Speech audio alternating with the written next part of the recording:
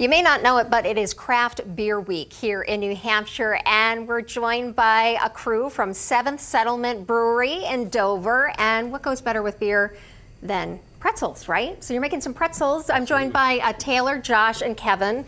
And how do we start off here?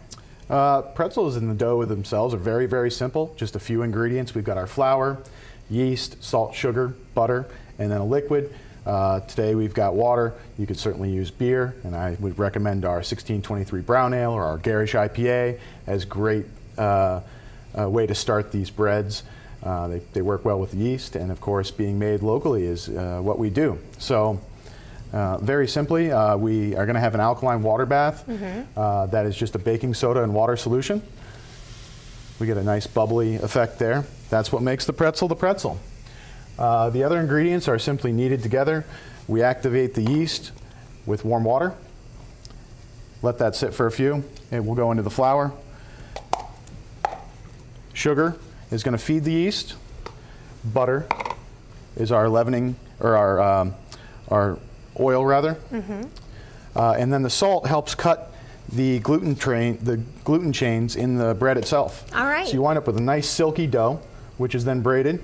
Kevin's going to demonstrate how we do our braid. All right, and you do the breads there, right? And yes. I've heard that your food is amazing there at 7th Settlement, there in Dover. It's incredible. We make everything from scratch. And of course you do your own brews too. Yep. Yeah, we have a 7-barrel brew house in there. We have about 8 to 10 of our own beers on at all times. All right, a lot of events going on because of Craft Beer Week, and you can find out more information heading to nhbeer.org.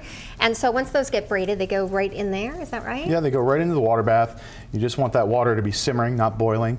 And just a simple quick drop, allowing it to soak for about 10 seconds in that, will change the gluten structure and really give you that pretzel feel. That looks great, and you're doing a wonderful job yes, there. This is a nice little French braid that we started doing.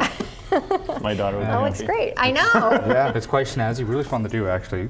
Left to right, very simple. A lot of stuff in food is very simple.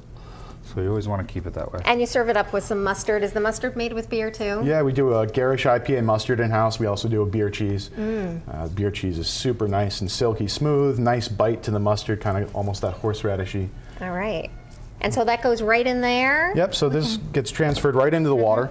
And again, we're just giving it a quick soak.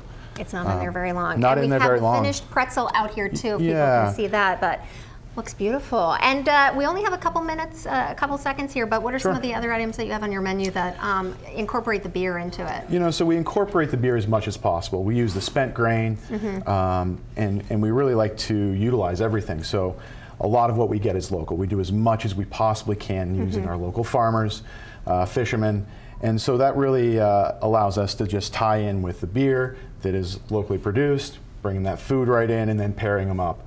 All right. Well, thank you for coming in. We appreciate it. Thank you so much. 7th Settlement Brewery is located right there in Dover, and we appreciate it, guys. We're going to dig into that pretzel. We'll be right back.